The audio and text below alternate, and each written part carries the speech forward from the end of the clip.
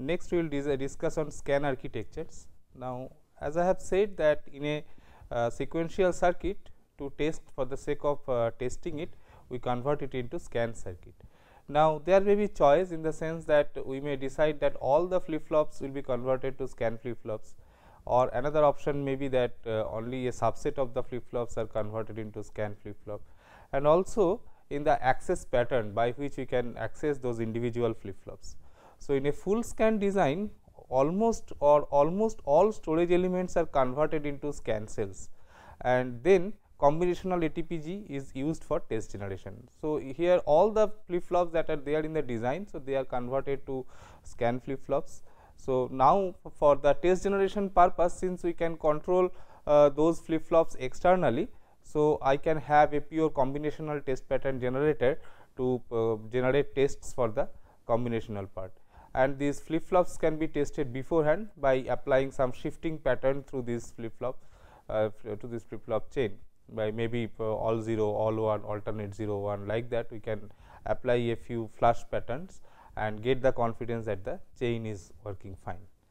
Other possibility is that only a subset of storage elements are converted to scan cell, and then all flip flops are not converted. There may be logic behind this, because as soon as we convert a flip flop into scan flip flop, so in most of the cases some multiplexer get introduced.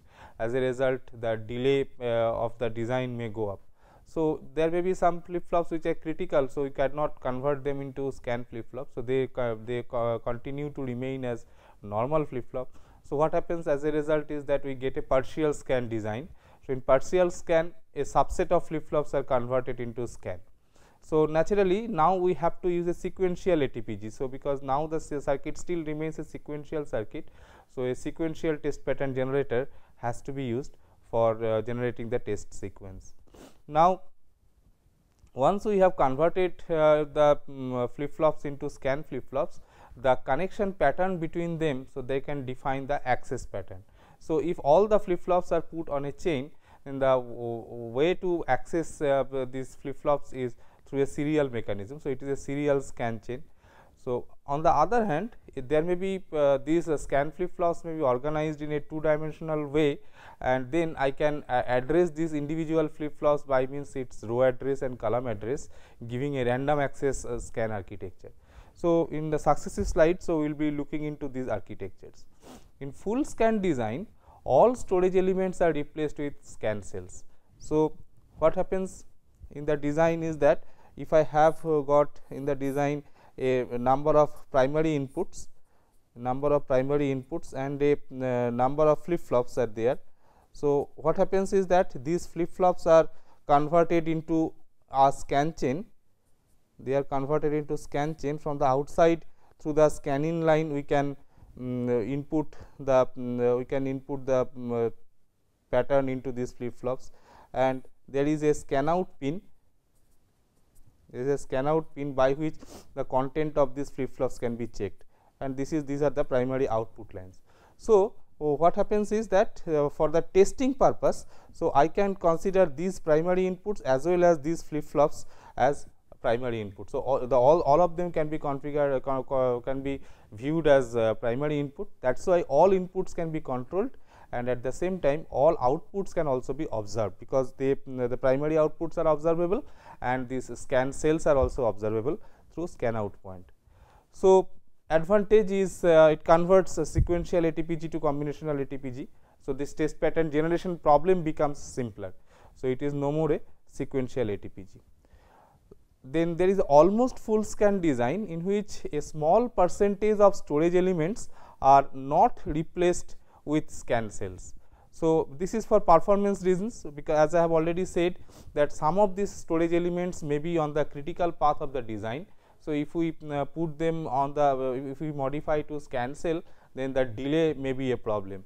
So, another issue may be the flip flops location. So, if it is located haphazardly through it is far away from, if some flip flop is far away from other flip flops, then when doing the scan stitching and making the scan cell, then I have to have a long wire running from this cluster to that isolated flip flop to put it onto a chain. So, that also sometimes may be undesirable. So, that is the reason, and so also the clock distribution is another issue, like storage elements driven by a small clock domain that are deemed too insignificant to be worth the additional scan insertion effort. So, if the clock domain is very small, so what happens is that in any VLSI design, if this is the full chip, so it is divided into some regions. So, each region may be guided, it may have its own supply voltage V and the frequency of operation F. So, say this region is running at frequency F1, this is at F2, this is at F3. So, in some sense I can say that the clock for this region, clock for this region and clock for this region, they are different. Now, if we see that in F2 there is only very insignificant portion of the circuit that is put there in F2, then it may be better that we do not consider it for scan design. The reason being that that may be doing some very insignificant part of the job. So, for the testing purpose, so we may omit that part. So, as a result there is no necessity to put it onto a scan chain, that will unnecessarily lengthen the scan chain and create other problems. So, sequential circuit. So, suppose this is a sequential circuit. So, where we have got 3 flip flops FF1, FF2 and FF3, and then we have got this combinational logic. Similarly, so these are x1, x2, x3 are primary input, y1, y2 are the primary output. Now, what happens is that in a masked full scan design, these flip flops 1, 2 and 3, they will be replaced by 3 masked D scan flip flops SFF1, SFF2 and SFF3. So, this is the representation. So, you see that, so design of this scan flip flops we have seen beforehand.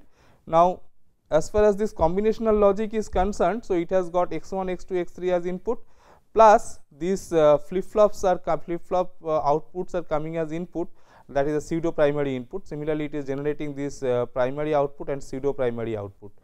Now, since these scan flip flops are put on a chain, so I can control these values that are coming into these individual flip flops, and that way I can control the value that should go to PPI. So, whatever for testing this combinational logic for a particular fault, we need some specific bit pattern in x1, x2, x3 and some bit pattern in PPI lines. So, those can be done, because through this scan chain I can shift appropriate pattern onto these flip flops.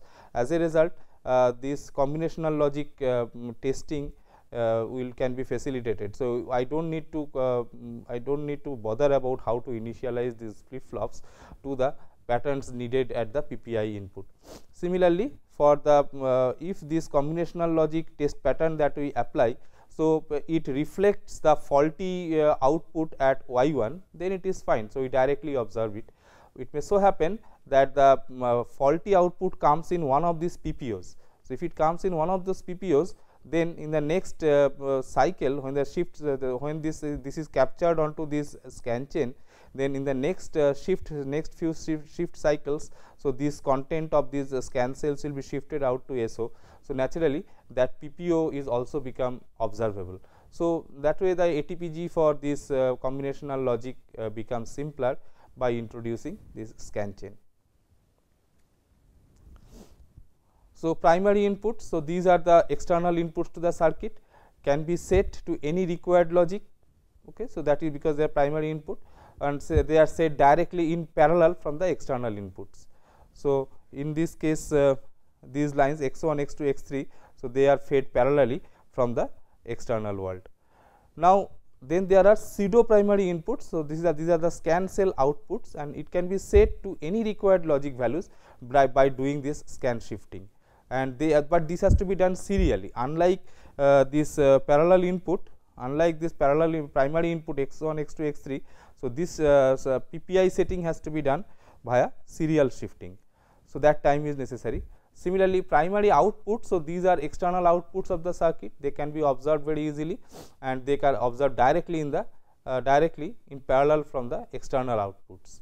So, all these outputs are anything that is reflected on PO line. So, they are seen directly.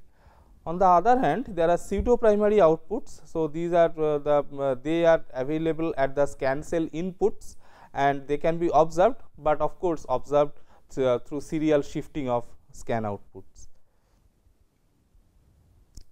So, how do we apply this test pattern? Suppose I have got a test pattern where this test pattern is divided into two portions. So, this test pattern V1, it has got a primary input part and a pseudo primary input part.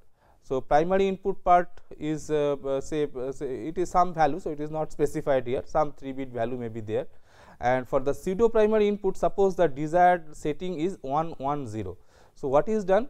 First, this shift enable is made high, made high, and the clock is applied. So, these are the 3 shift cycles. So, first we in the serial input we have put a 0. So, that after the first clock cycle the flip flops 1 gets the bit 0. Then at the next cycle at the serial input we put 1, and this 0 of the first flip flop shifts to the second flip flop, and in the third cycle this 0 comes to the flip flop 3, this 1 that we had introduced comes to flip flop 2, and in flip flop 1 this 1 is introduced. So, this actually now I have got this pseudo primary input bits having the proper values.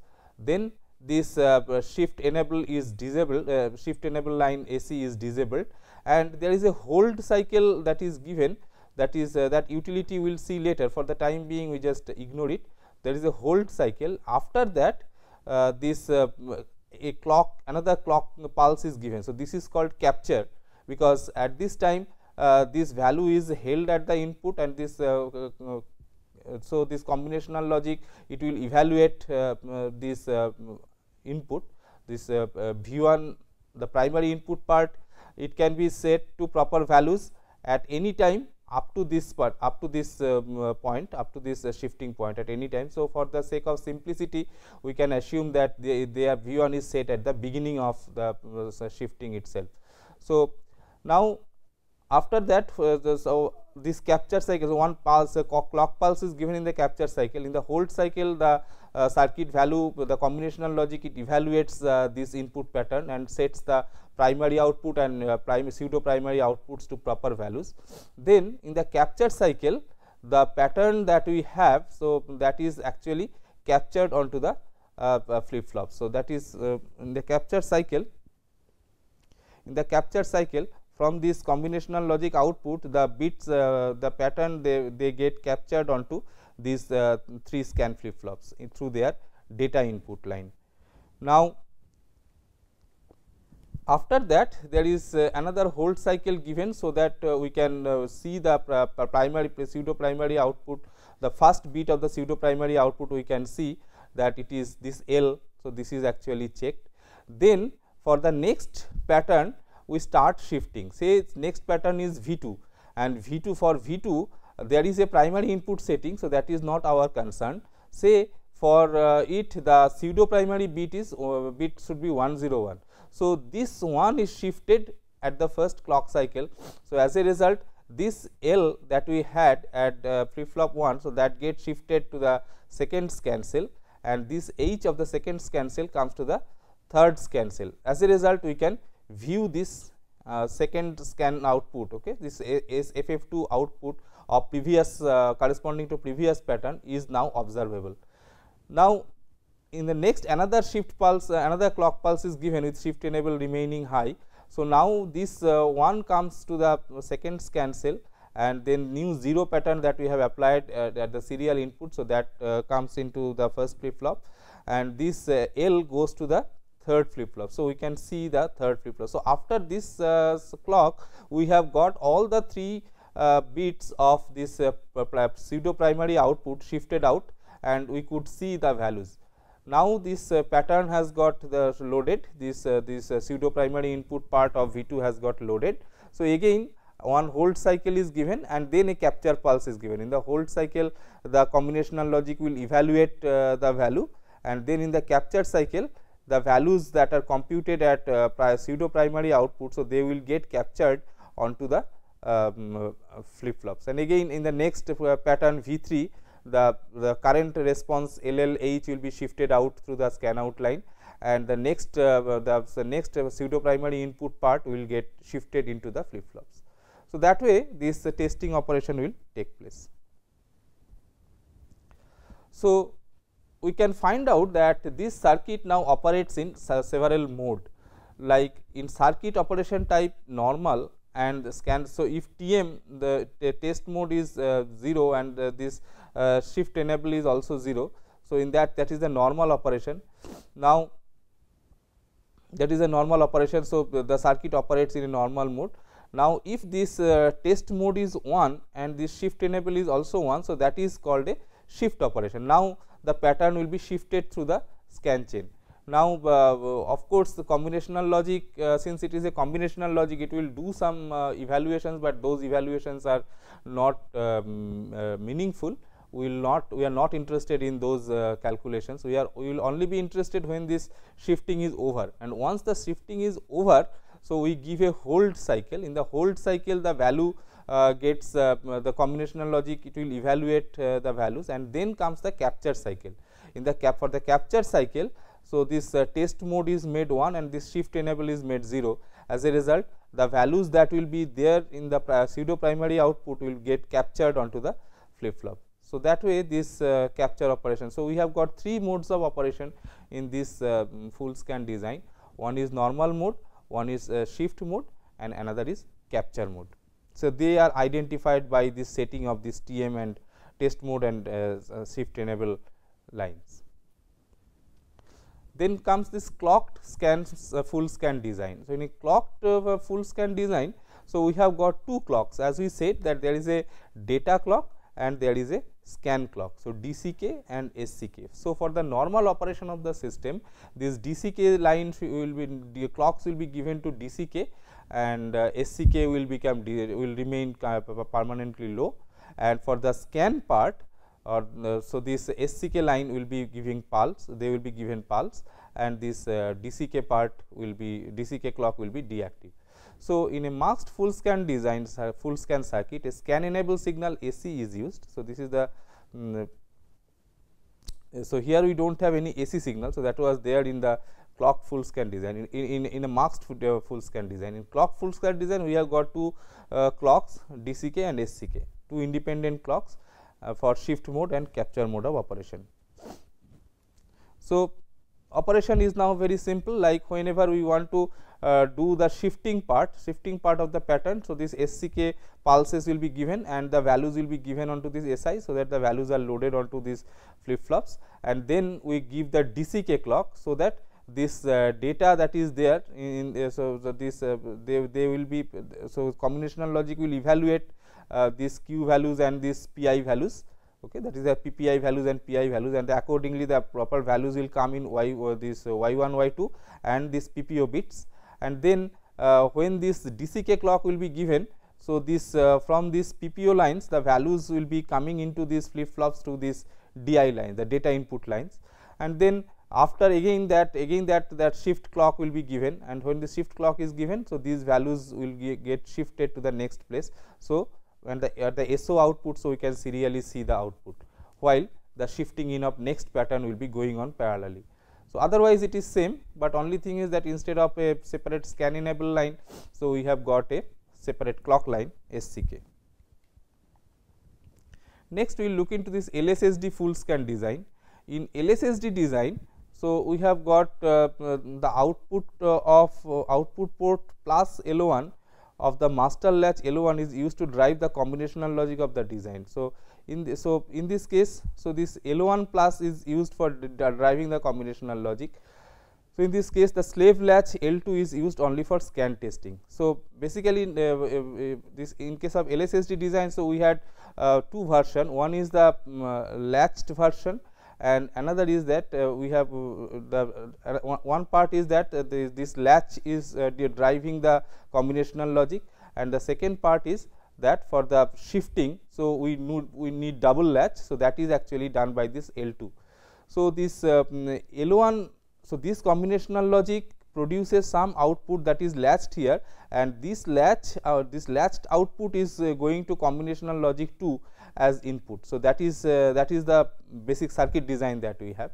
Now, to handle this scan shifting part.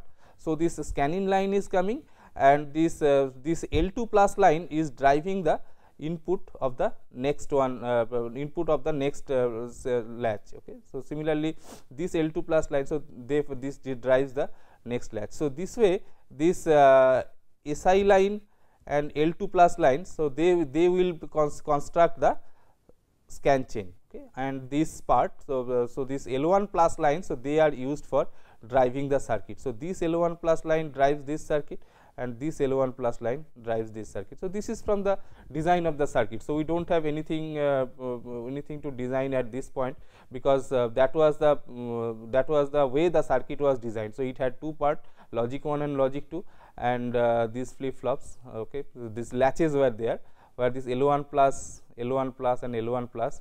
So, they were driving different the two different combinational logic portions. So, if we are having a double latch design, so double latch design here the combinational logic that we have. So, there L1 plus lines are not used, but L2 plus lines have been used in the original design. So, in this case we have got this L2 plus lines feeding this combinational logic, and at the same time this L2 plus logic also forming the scan chain. So, there is no problem, because now these L1 plus lines are not required. So, in the previous case L1 plus lines were required for driving the combinational part, but here it is not required. So, in normal mode of operation, C1 and C2 clocks are used in a non-overlapping fashion. So, C1 and C2 clocks are used in non-overlapping fashion, so that the data that is coming to the first latch is shifted to the second latch, and then it is available at the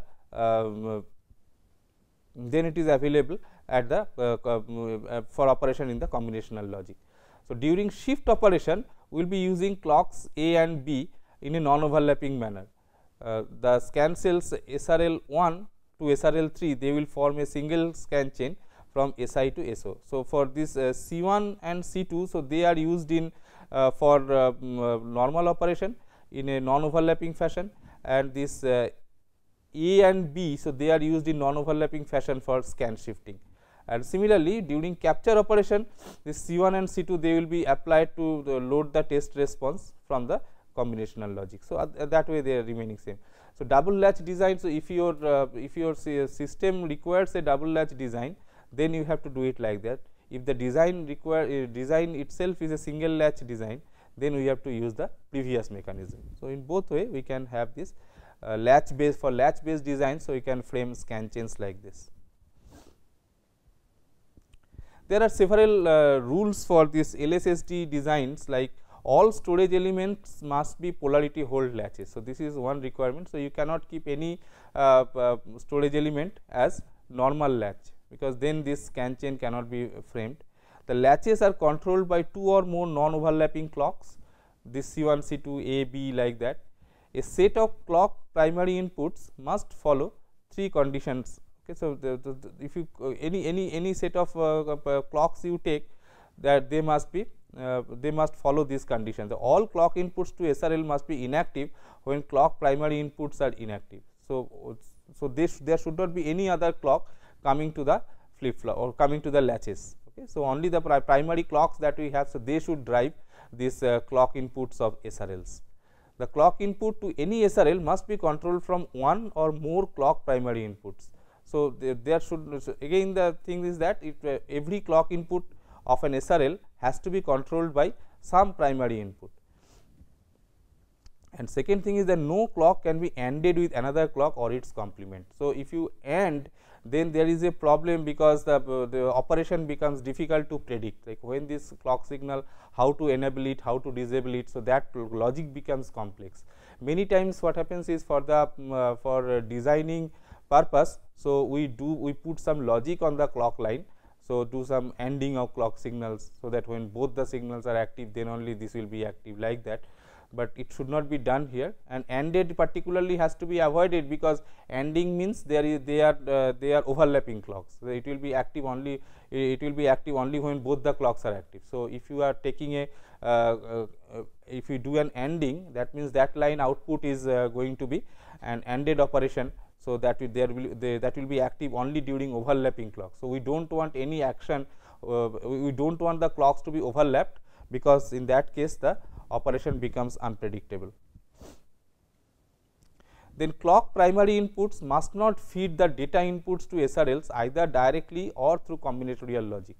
So, this clock primary inputs, it should not be connected to the DI input, for the same reason that in that case the data input will also change when the clock input is changing. So, when clock input is changing, if data input changes, then of course, there may be a setup hold timing problem, or if it is via through combinational logic, ending with say some logic operation around clock and then applied to the combination, then applied to the SRL data input, then also the same problem, that during the clock is during the when the clock is active, the data input may flicker. So, as a result, the operation may be problematic.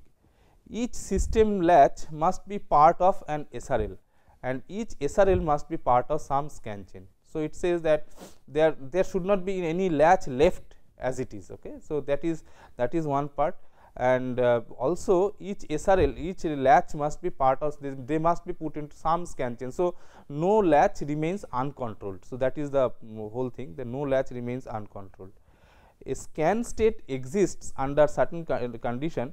Each SRL or scan out SO is a function of only the preceding SRL or scan input SI in its scan chain during the scan operation. So, this is the first condition, that in for any scan cell, it is not its content in the next clock cycle, it is dependent on the content of previous scan cell only. So, it is or from the scan primary input. So, it is only on those two parts the scan out of a scan out will depend. So, it is not that it depends on some other logic and all that. So, the scan chain is actually from one chain to another chain, the connection is a straight connect, one flip flop to another flip flop on a chain, or sorry, one latch to another latch on a chain. So, that is a straight away connection. So, there is no logic in between. So, it is not a function of something else, and all clocks except the shift clocks are disabled at the SRL clock inputs.